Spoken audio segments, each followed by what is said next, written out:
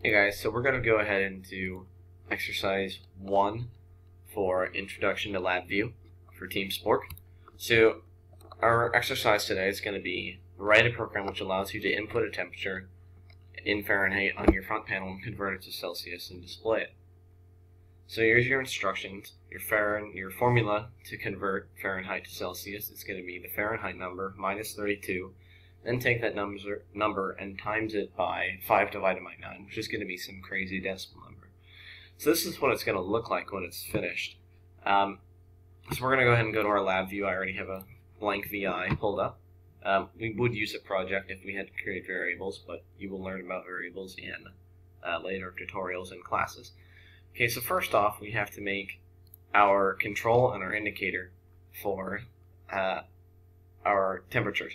So we're going to go to our numeric and our controls. We're going to right click, go to our numeric, and go down to thermometer. We're going to place that, and we're going to name it degrees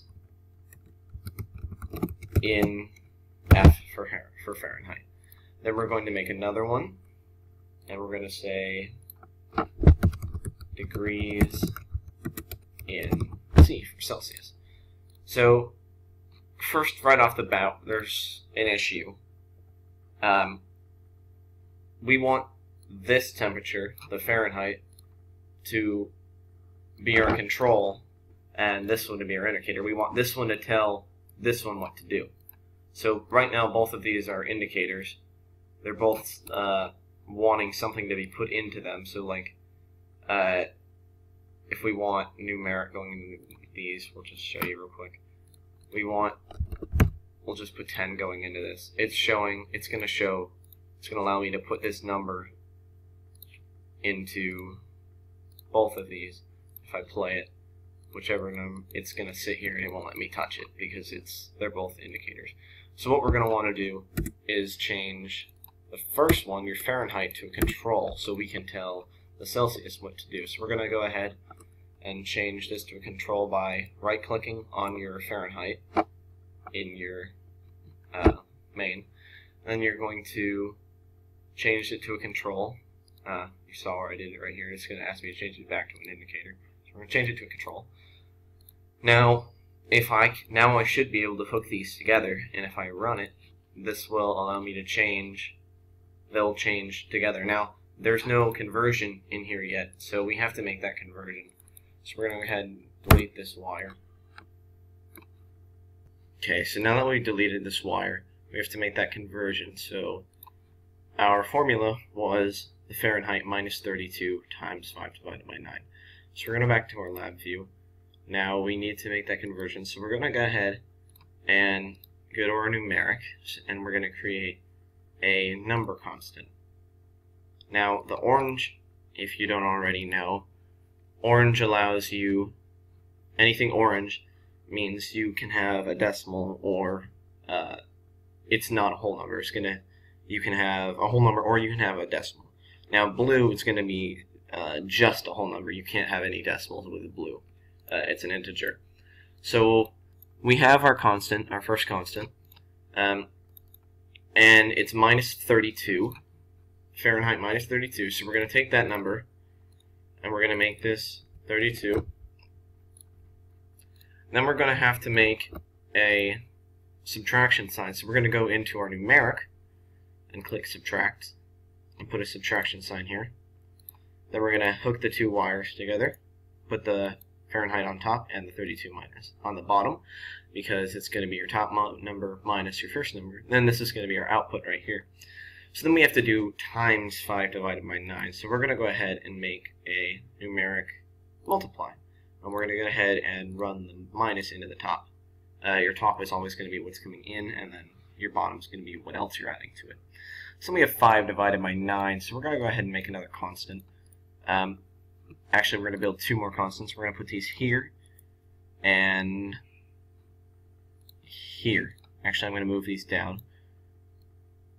So now we have to divide. We're going to go ahead and make this 5 and 9.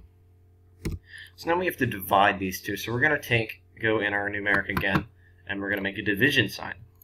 We're going to run the 5 to the top because it's 5 over 9. As you can see, we're going to have 5 over 9, so it's top and bottom.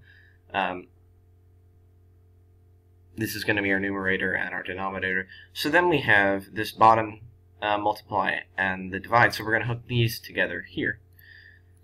Now, this is our whole conversion. You see it's going to be this number minus 32, and then take that number and times it by 5 divided by 9, and it's going to run this back up. So now we can go ahead and run this wire to our degrees in Celsius. Now we're going to go ahead and run this continuously, because if we just hit run, it's going to go really fast and you won't notice anything. So we're going to go ahead and run this continuously, and I can click on this side, and wherever I click this, it's going to move up in degrees Celsius. So you're going to see here that if it's 80 degrees, or close to 80 degrees Celsius, it's going to be in between 20 and 40 degrees Celsius. Now what you can do is if you go to your, select your thermometers, then you can right click and go to properties,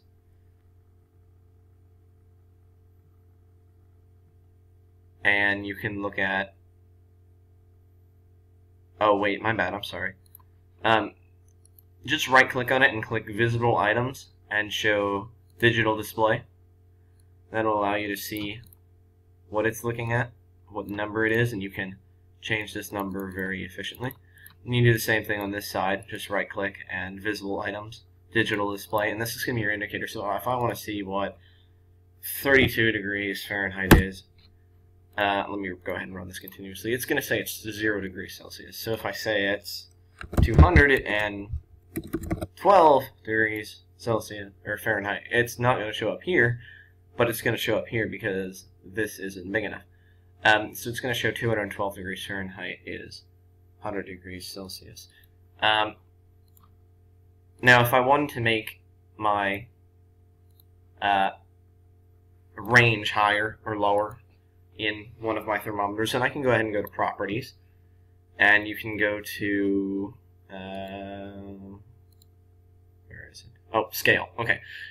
So it's going to show your minimum and your maximum. So you can change this according to what you want. Okay, so if you wanted to switch it from Celsius to Fahrenheit, you would just have to do this all reverse, and you'd end up doing your conversion as divided by 5 divided by 9 plus 32. I'm not going to go through that. Anyways, I hope this helped. You can watch my other videos to help you learn LabView. And I'll keep posting them as I learn more myself. So, hope that helped. Good luck with it.